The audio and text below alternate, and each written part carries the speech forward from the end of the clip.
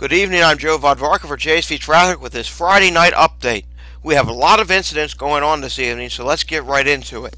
Here at I-76 approaching Belmont, we do have an accident that is blocking the outbound on-ramp at this time, and it has caused traffic to significantly back up here, as you can see on Belmont Avenue, and also on I-76 exiting at Belmont. Traffic is very congested at this time. As you're going to see on the next camera, we're going to go back one camera before the Belmont exit, and you can see outbound there's just nothing but a sea of headlights going outbound, bumper to bumper, stop and go, generally from the City Ave merge out through to the Belmont exit at this time.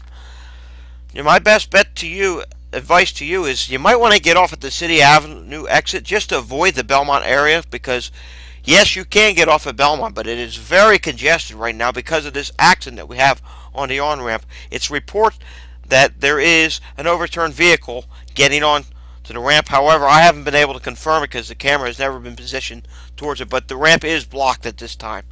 Additionally, going inbound on 76, we do have an accident at this time right at Girard. It is in the left lane, and there has been no police or tow trucks on the scene yet. I mean, it's just sitting here, and there's 3 vehicles involved, as you can see here, right underneath the bridge here. It's in the left lane is blocked, and traffic has been backing pretty significantly. It's already backed up back to Montgomery, which is about a 2.5 mile delay at this time, and it's continuing to grow. Hopefully the police or rescue squad get here soon to clear this out of the way, because this is just becoming a mess. Let's go to the next camera here, and let's see if we made any progress. Okay, the police are now on the scene. That's good, but still, this is quite a backlog, and it is growing. The good news is there is no gaper delay going outbound as of yet. Mindful that we will be gaining volumes going outbound here within the next hour, because any event that's going on downtown, that will be ending soon. Now it does appear we have something that's cropping up here outbound on 76 at I-676. I just seen the sensor there is starting to show a little slowdown, but in the camera here, it's looking to be moving well. There is a lot of volume at this time, though, in both directions, which is rather unusual for this time of night. No delays on I-676 West approaching the I-76 outbound merge. That's looking pretty good right now, but within the next half hour to 45 minutes, expect to see a delay start to form there as we see the auto show end for the night, and anything else going on downtown end for the night. Usually we get a delay here. And looking at I-76 on the right hand side there, it is starting to slow down a little bit approaching this area. On I-95 this evening, we don't really have any delays to report. Everything's moving along fine. And out in the western suburbs, everything's doing fine on the Blue Route, 202, 422, the Northeast Extension, which was extremely backed up headed towards the Poconos earlier. That's doing fine now, and matter of fact, we'll take a look at that. Here we are up there to Lehigh Tunnel. Southbound, there's hardly a car.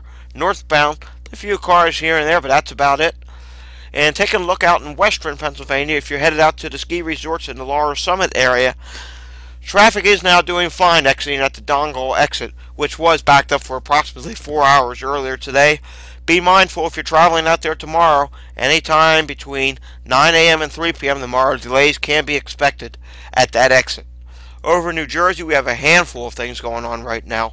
Accident and a down pole and down wires on New Jersey 73 in both directions between Archram Way in Mount Laurel Township and Lincoln Drive North in Easham Township. All lanes closed and detoured. There is a 5-minute delay in that area. Also, up in North Jersey, as of 8:49 p.m., we have an accident on the George Washington Bridge westbound between New York side upper level in Manhattan and New Jersey side upper level in Fort Lee. One lane is open to traffic at this time, and that has caused major delays up in that area. Also, we have a water main break on US 1 southbound in the area of Plainfield Ave in Edison Township. Left lane is closed for repairs, and I expect about a 5 to 10 minute delay in that area. And finally, we have, as of 9 p.m., we do have construction on I-295 northbound from exit 26S, New Jersey 42, 76, 676 to exit number 28, New Jersey Route 168 to Black Horse Pike in Belmar. 1 to 2 lanes are closed until 8 a.m. SEPTA Regional Rails has no delays report this time, no delays on the buses, no delays on the Market Frankfurt line. Also, Amtrak is running without delays, and so is New Jersey Transit at this time. I'm Joe Vodvarka for JSV Traffic.